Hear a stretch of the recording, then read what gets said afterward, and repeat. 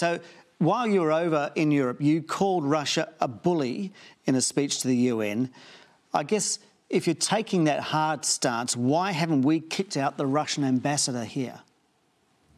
Yeah, we've called in the Russian ambassador. In fact, that happened fairly quickly. Sure, but why haven't you kicked them out of the country? Yeah, look, with those, we're certainly considering a range of other measures in addition to the travel bans, export controls and the diplomatic engagement that we have had, and expressing our concern to the Russian ambassador. Sure, but as the Prime Minister foreshadowed in the House, there are a range of other measures which we intend to be taking. Okay, well, let's get to those in a moment. But can you tell me what's holding you back from expelling diplomats? What are you worried about?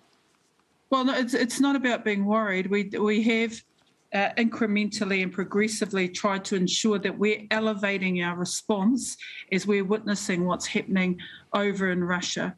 Now that Russia has invaded the Ukraine, there is a war happening. Another set of responses will be developed. And the Prime Minister indicated that in the House. Yeah, sure. Okay, apart from those other responses, what would it take for you to say, Russia, go home from New Zealand?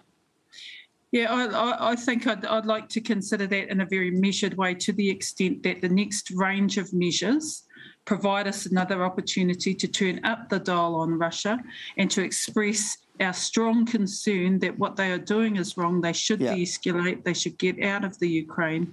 And war is not the solution here. Well, what is in the next range of measures that you're talking about? What else can you do? Yeah, so what we've, and I certainly got a good sense of the united approach that European nations were taking in response to Russia.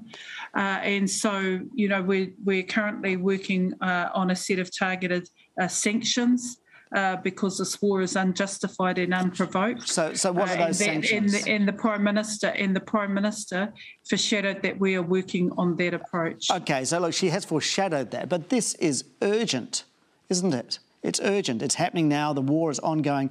Lives are being lost. And do you need to step up the process? Are you just being too slow here? No, not at all. In fact, immediately when Russia encroached into the Ukraine, we applied the sanctions that we did have available to us. Just last week, the Prime Minister made a statement in the House regarding Russia, and I made a similar statement over in the Human Rights Council. We've seen things escalate. We are putting to Cabinet a set of approaches in relation to sanctions regarding Russia. Prime Minister foreshadowed that, and it is going through its process. Right, so will we see on Monday a new suite of sanctions announced against Russia?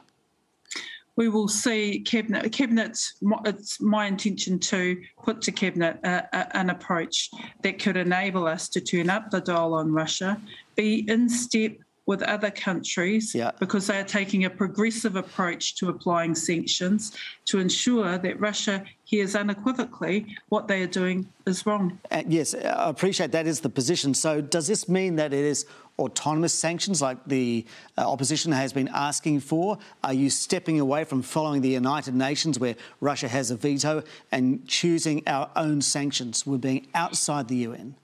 Yeah, one of the things we've got to recognise, and this is something I got a first-hand view on, is that there is a huge level of multilateral support for targeted sanctions on Russia because the war that they are currently undertaking is unprovoked and it's unjustified and it is in breach of the UN Charter. Does that mean you're going to freeze assets? When we see the world responding in a multilateral way to sending a very clear and strong message to Russia, that in itself, I think, indicates just how urgent this issue is, so and how the global community are responding. So we'll see the details soon. Also in your speech at the United Nations Human Rights Council, you said we must not let diplomacy fail. So, you know, an idealistic, lofty statement.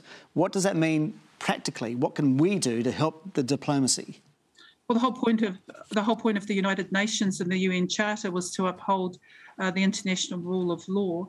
And if we say that there's no place for that, then that that whole legacy of commitment towards the United Nations and promoting international law has been wasted. I don't think it has, though.